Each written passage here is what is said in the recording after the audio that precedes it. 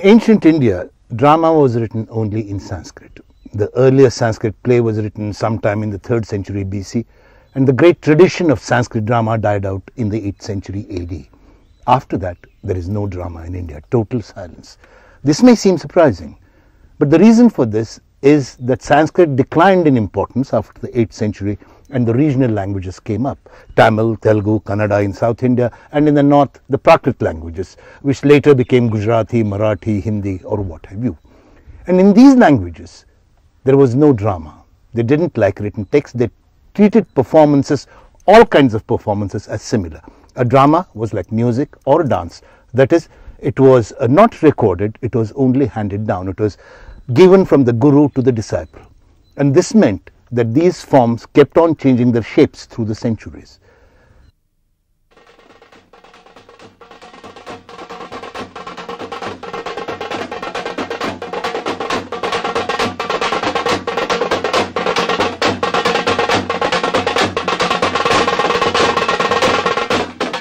The arts of the rural folk have been journeying through centuries, carrying with them the rhythm of the ages and the imprints of the social environments in which they took their shapes and structures.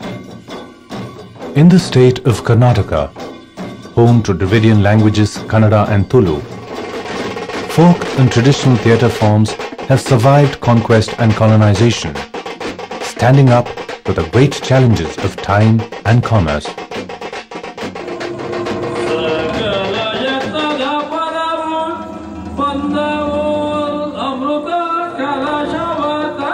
Yakshagana, a thriving traditional theatre form of coastal Karnataka, is an iconic example of a surviving narrative that has retained originality in form and yet adapted itself to the urgency of its times. Yakshagana constitutes the great bridge between the ancient and classical Natya Shastra and the little traditions of local inspiration. The men play the female roles, as is the case with most traditional theatre forms. The vitality that Yakshagana has acquired in terms of popularity, patronage and improvised content owes much to the major reinventions that were attempted in the middle of the 20th century, when performances were done for the first time in the local Tulu language too. For its range of colour, costume and movement, the Yakshagana is an artist's dream. What makes Yakshagana unique is the artistic license it gives us as choreographers. I aim at capturing its rustic vibrancies to blend it in my choreographies to meet the present social haste and the language barriers. This actually helps me to preserve and reach out to the different cross sections of audiences in India and abroad. Yakshagana has its artistic cousins in Kuchipudi and Bhagavata Mela of the neighbouring Andhra Pradesh, Tirukuttu of Tamil Nadu, Kathakali of Kerala and the Dasavatari of Konkan, but remains distinct as a form.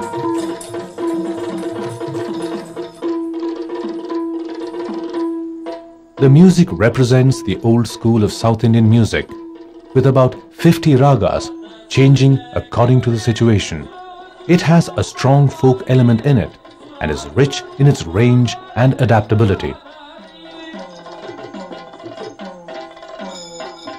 The dance is full of energy and raw power. With its highly stylized and elaborate makeup and costumes, Yakshagana exhibits a high degree of aesthetics. Yakshagana, usually performed in open fields, generally begins late in the evening and lasts until daybreak. The performers improvise movement and interpretation, tirelessly keeping rhythm and tempo. Most of these forms go back to about 4 centuries in their present form, about 400 years, not more than that.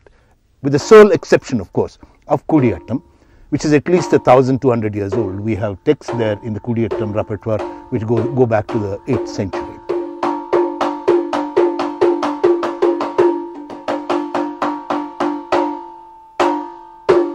Scholars believe that Kudiyattam of Kerala is the only surviving form that represents the staging of the ancient Sanskrit drama according to the principles of Bharata's treatise, the Natya Shastra. The elaborate makeup, again done by the performers themselves, lasts as long as 4 hours. In spite of its antiquity, or given the counter-argument that it is precisely because of it, the Chakyar caste members who traditionally play the characters in the drama allow women to play active roles in the performances. The inherent spiritual nature of this art form compels the artists to lose themselves in a meditative trance as they prepare to perform. The enthralling ritualism of Kudiyattam and the aesthetics of the form give it a unique place in the heritage of Kerala, the home of the Malayalam language.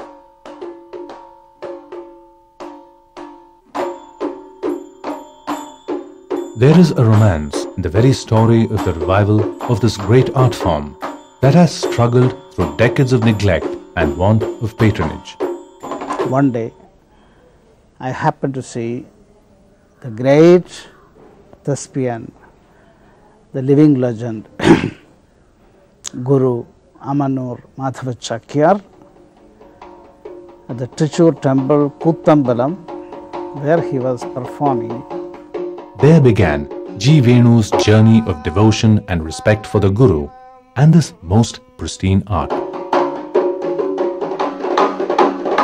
In some temples of Kerala, theatres have been specially constructed for Kudiyattam performances. Kerala is also a treasure house of classical traditions in Kathakali, Mohiniyattam and Krishnanattam. Now after 25 years, we have now very efficiently trained, very outstanding, talented young performers trained by Guru Amanur Madhava Chakyar.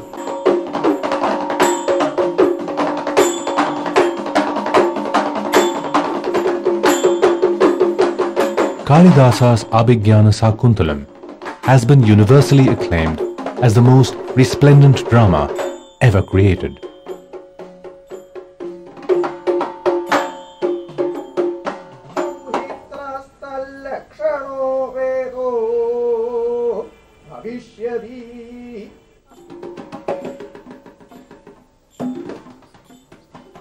The finely nuanced movements of the eyes, Netra Abhinaya, and the hands, Hastamudras, are enthralling to the appreciative Rasikas among the Sahidriyas, or members of the audience. Holding center stage for hours at a time, women go beyond stereotypes, setting Kudiyattam apart from other traditional folk theatre forms.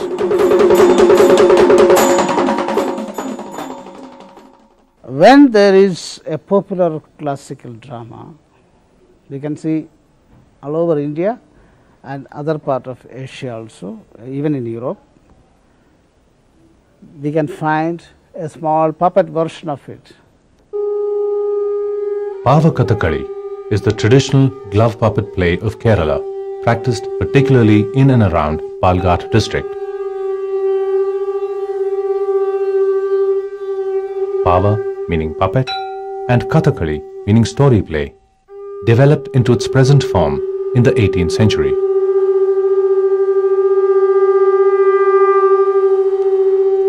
The characters of Mahabharata, Ramayana, if it once it is introduced, even once in a lifetime, if it is introduced to children, it can be a lifelong experience.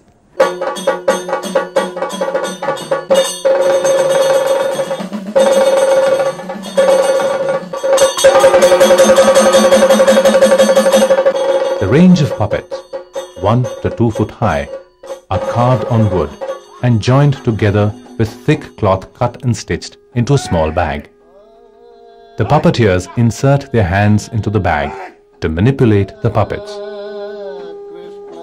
The few families of puppeteers, who speak a mix of Telugu and Malayalam, appear to have migrated from the state of Andhra Pradesh. They excel in adapting the dance stories of Kathakali. The episodes are usually drawn from the Mahabharata. The songs are traditionally in Sanskrit and are rendered by the puppeteers themselves. The conventions of Kathakali character types are followed in the costumes, headgear, jewelry and makeup of the puppets.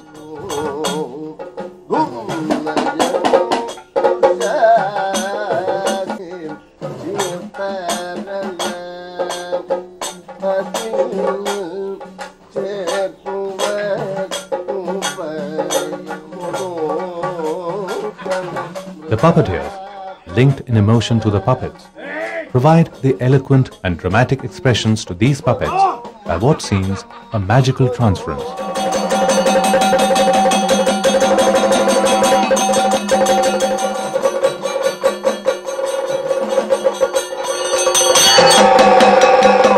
The performers are vital links in an unbroken tradition.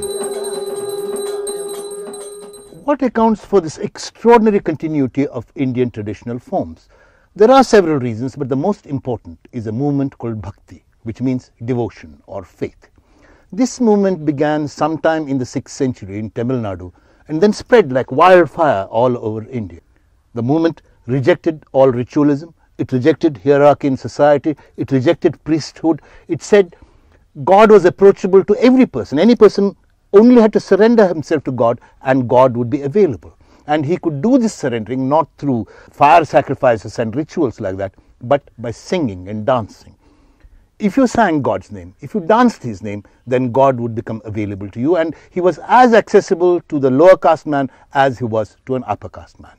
The Bhakti tradition quite categorically rejected the abstruse gods, Vedic gods, like Indra and Varuna, who lived up there in the skies, and demanded that gods be personalized, they be available to them. And so they went to Rama and Krishna and to the epics. So all the stories came from the Mahabharata or the Ramayana or the Bhagavata. Real stories which treat God as though he were a part of everyday life. The amazing tradition of Terukuthu in Tamil Nadu is that these everyday characters playing the gods of the Hindu pantheon are permitted every now and then to become themselves during the performances. Terukuthu transcends the limitations of the unities of time and space, even of period and character, to sustain itself as a living tradition.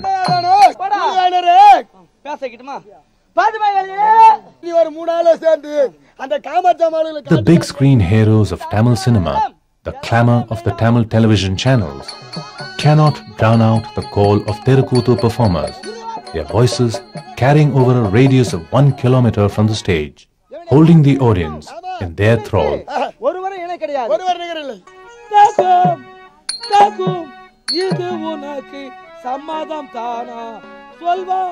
The community watches the performers, people like themselves, transposed and transporting in an old and engaging game.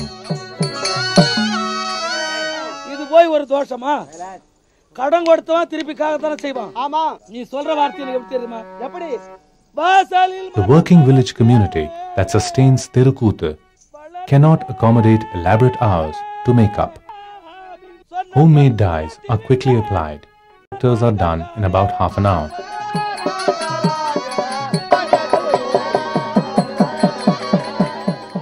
It is the performance that lasts 6 to 8 hours, with the characters joining the singing choir when their bits of the act are done.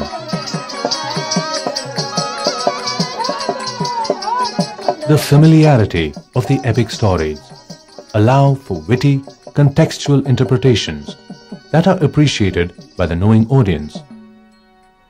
In these seasonal theatre forms, the stories of the old blend with the stories of now in a world of flowing narratives.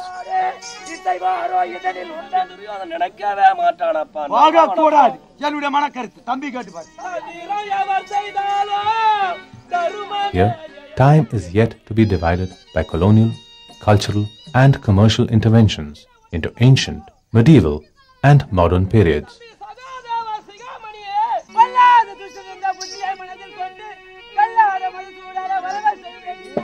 Then is now. The past is present here, and they are us. The stories of the gods are stories of the people.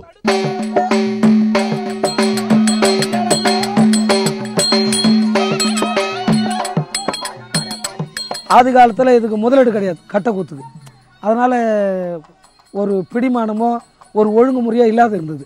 அப்போ இந்த கட்டக்கூத்து மதிப்பு குறைஞ்சு போச்சு. இதுக்கும் முதலீடு வைக்கணும்.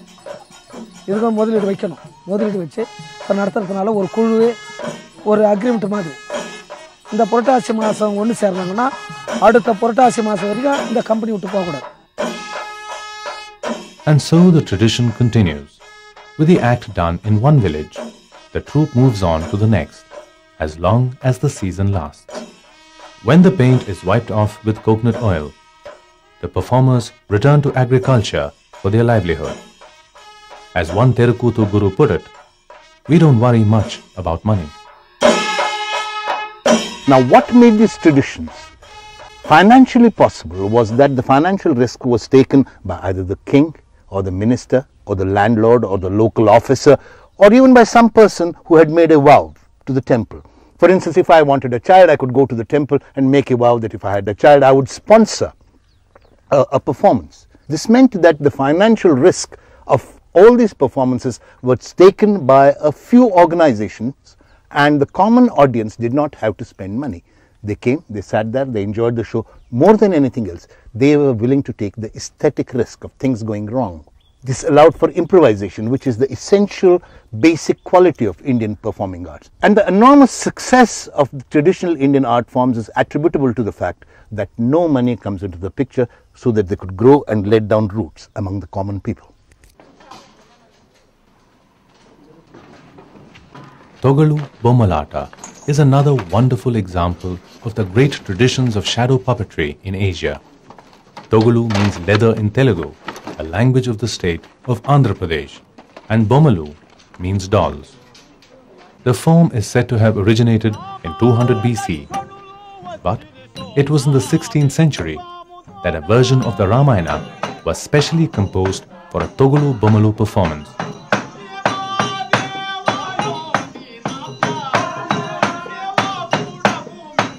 The manuscript, Ramayana Ranga Kathana, included instructions for the construction and decoration of the shadow puppets.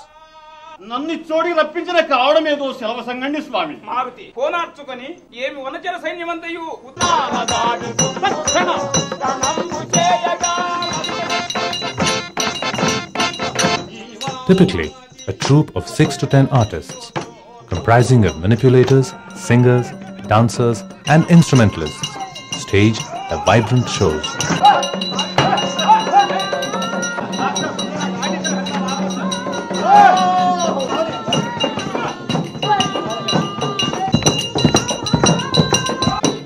The traditional artists come from homes where children learn to handle puppets before they learn the alphabet.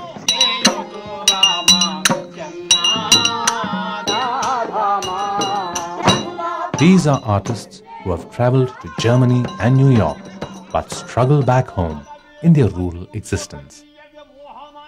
మన భారతదేశంలో బొమ్మలే తోలు బొమ్మలే తరమరుగున ఆడేది వాళ్ళకు అంత ఇదే లేదు.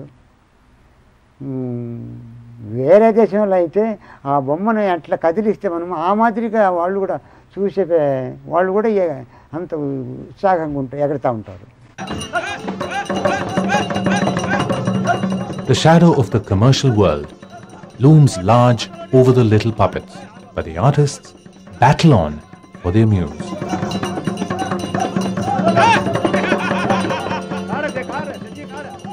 In the end, it is the art that endures.